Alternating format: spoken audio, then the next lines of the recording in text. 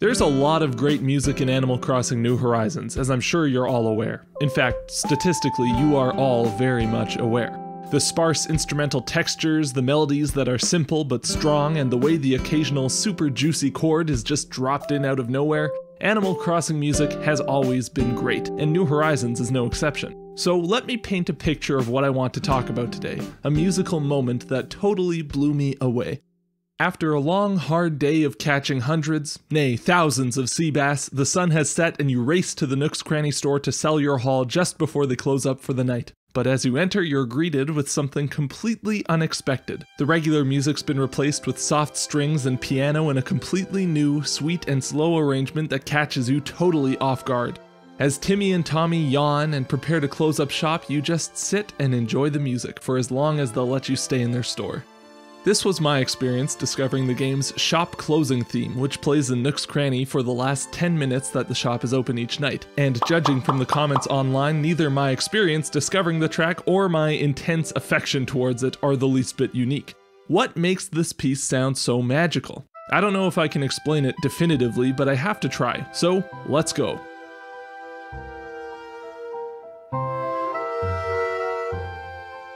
Firstly, let's talk about the melody. It's not so obvious at first listen, but the shop closing theme is actually a rearrangement of the regular Nook's Cranny theme's melody. Originally, when Timmy and Tommy set up shop in this little shack, the music was a simple, slow, laid-back funk groove with drums, bass, acoustic guitar, and a synth melody line. The slow tempo and swung 16th note feel are very easygoing, and the melody is made up of one simple figure.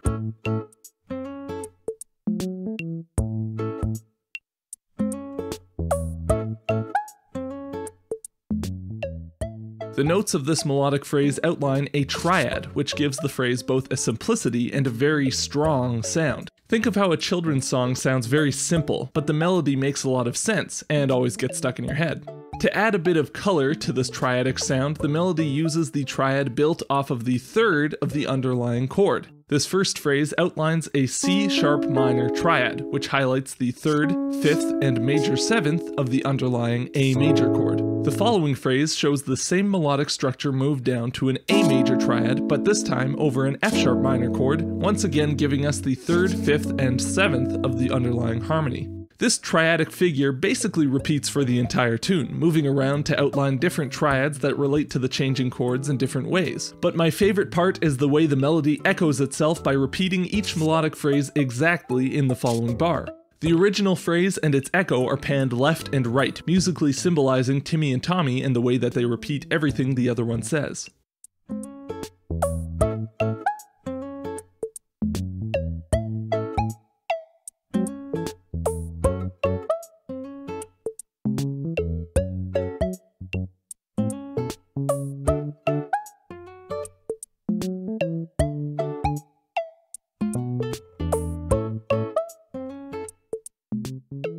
When Nook's Cranny leaves its humble shack origins and upgrades to a nicer building, the music upgrades with it. The tempo is a little quicker and we've moved to a straight 8th feel. It still feels pretty easygoing, like the rest of the game's soundtrack, but it's just a little more upbeat than before. Bass, drums, and electric piano rhythm section are joined by piano and flugelhorn, doubling the new incarnation of the melody. The same triadic figure as before is put into a new rhythm over a slightly different chord progression.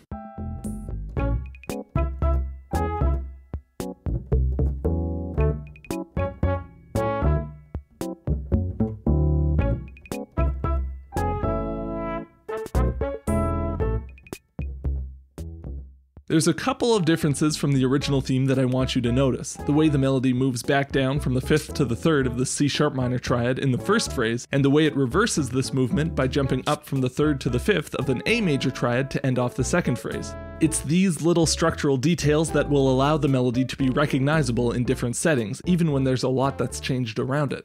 These triads are harmonized by A major 7 and D major 7 chords respectively, allowing them to outline the colorful major 7ths of each chord and the 9th of this D chord. The basic structure of this melody is retained for the shop closing theme, but there are a lot of dramatic changes that make it sound completely different. First of all, this arrangement is in 3/4 time rather than 4/4 time, and the rhythm of each phrase is altered to fit into the new time signature. Instead of ending on an offbeat, the last note of each phrase is pushed to land on beat 1 of the next bar, and then the phrasing is altered so that this beat 1 is the start of each 4-bar phrase. All of the action of the melody takes place as a pickup to each phrase.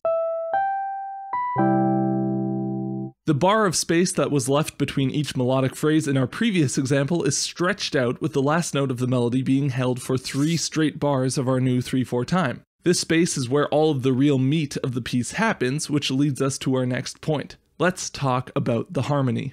The previous 2 iterations we heard were mostly made up of your basic chords in a major key, the 1 chord, the 4 chord, the minor 6 chord, and maybe a 2-5-1 to close it off. The shop closing theme, now in the key of C instead of A, is also made up of these basic chords, with the first half of the piece being made up of one big 1-4-2-5 progression, C, F, D minor, G, with 4 bars given to each chord. The space left in the melody and by the static chord for each of these 4-bar phrases is filled in with a really cool move that I think is key to what makes this tune sound the way it does, the line cliché. I feel like there should be a better name for it, but I haven't heard one. Anyways, the idea is that when you're sitting on one chord for a while, one note in that chord moves chromatically up or down to create some motion and color without ever moving to a different chord. For example, the root note in the C major chord descends down chromatically to B, then to B flat, changing the static C chord to a C to C major 7 to C7. The C7 sound created from this line cliché also simultaneously functions as a secondary dominant chord, perfectly setting up a move to the following F major.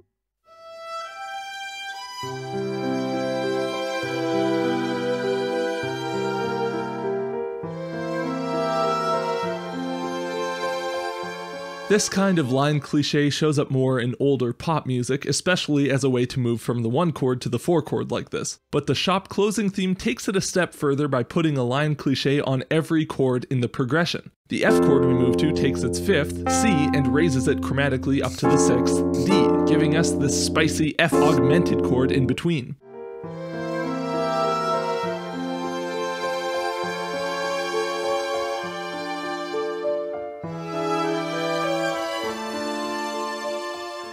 The following D minor chord uses a descending root line like our first C chord to give us a D minor major 7, D minor 7, before changing to a D7 secondary dominant chord that resolves to our final 4-bar phrase. A G chord with another rising 5th line from G to G augmented to G6 all the way up to a G7 chord that sets up a return to our tonic C major.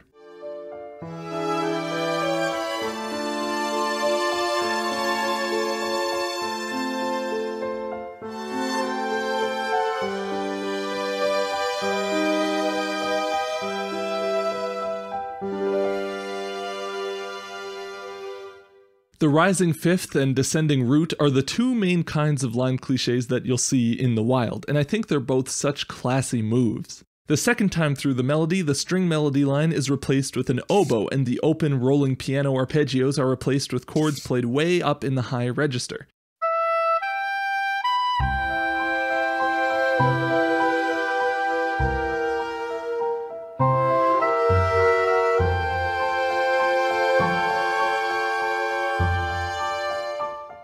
The tune ends off a little differently than the first time around. The D7 to G section gets axed and replaced with a B flat 7 chord that moves to this final C over G, F minor 6, C cadence. The minor 4 to 1 move is so classic and so in line with the mood of the piece that I would have been mad if it hadn't been used in the arrangement, and it's a perfect way to end off the piece.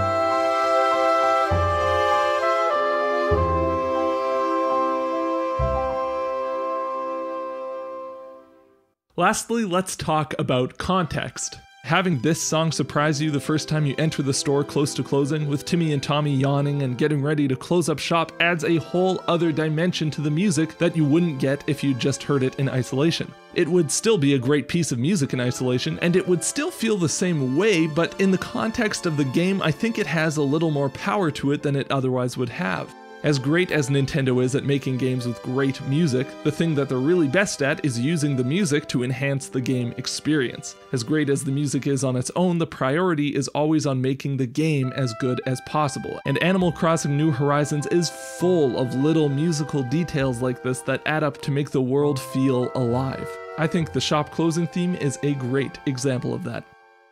Anyways, thank you so much for watching. If you'd like to support the channel, you can check out my Patreon page here, or follow me on Twitter at 8bit Music Theory. I want to give a big thank you to everyone who bought a notebook over at Musician's Notebook. We've had to restock a couple times already, which just feels amazing, and I hope you're all enjoying them. Thanks again for watching, and to everyone out there, good night, sleep tight, and don't let the scorpions bite.